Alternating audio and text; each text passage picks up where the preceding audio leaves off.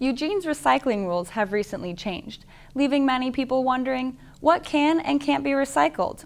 Things that used to be recyclable, but now are not, are things like shelf-stable containers and shredded paper.